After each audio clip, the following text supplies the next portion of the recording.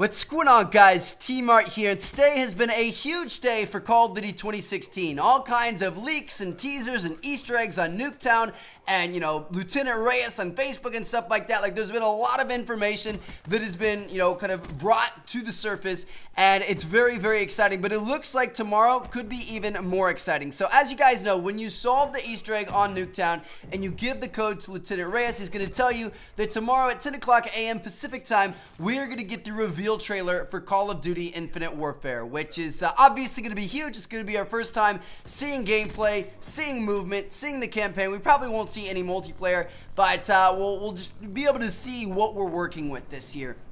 And, you know, that's exciting in itself, but it looks like we're actually going to be getting some more as well. So, just recently, like 10 minutes ago, Infinity Ward tweeted that on Monday, May 2nd at 10:30 a.m. Pacific time, 30 minutes after the trailer goes live, they are going to be on their Twitch channel. They're going to be live streaming. So this is obviously very, very big. And it's not just going to be a live stream for the reveal trailer. I'm sure they'll show it, but they'll probably have some interviews with devs. I'm sure they'll have people talking about the trailer. They may show us some other gameplay. I mean, in the past, we've seen, like, you know, missions from the campaign and stuff like that in some of these early live streams. I feel like it's kind of early for that at this point, but we could definitely see, you know, some more bonus gameplay and learn some more about the game, which is going to be really, really cool. We aren't going to only be able to decipher out of the trailer. We're going to have this, you know, bonus stream as well. And I was thinking about it. I mean, yeah, you know, everybody's excited about Infinite Warfare. I can't wait to see what it's like, but we have a lot of people excited about Call of Duty Modern Warfare Remastered, and this might be a good opportunity for them to show some of that off as well. I don't know. We'll have to wait and see. We have no clue what they're going to show us,